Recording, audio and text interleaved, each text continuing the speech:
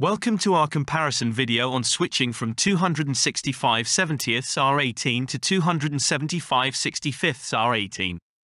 The diameter difference between 265/70ths and 275/65ths is 1.6%, which is within the acceptable range. However, keep in mind the following benefits and shortcomings before making the switch. Switching to 275/65ths will reduce the overall diameter by 0.53 inches, slightly lowering the vehicle's ground clearance. This could be less beneficial for off-road driving or rough terrain navigation. The 275/65ths tire is 0.39 inches wider than the 265/70ths.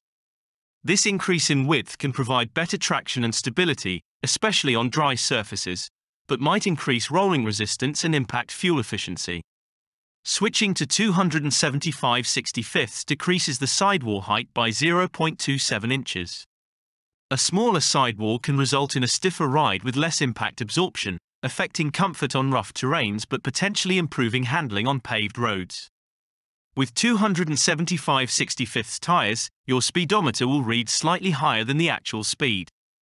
For example, at a speedometer reading of 20 miles per hour, your actual speed will be 19.67 miles per hour. Based on our observation, switching to 275/65ths brings a minimal impact on overall performance. The slight reduction in diameter marginally lowers ground clearance, while the increased width enhances traction and stability. The decreased sidewall height might affect ride comfort slightly but improves handling on paved roads. Speedometer accuracy is minimally affected, making the switch generally favorable for those seeking better on-road performance without significant drawbacks.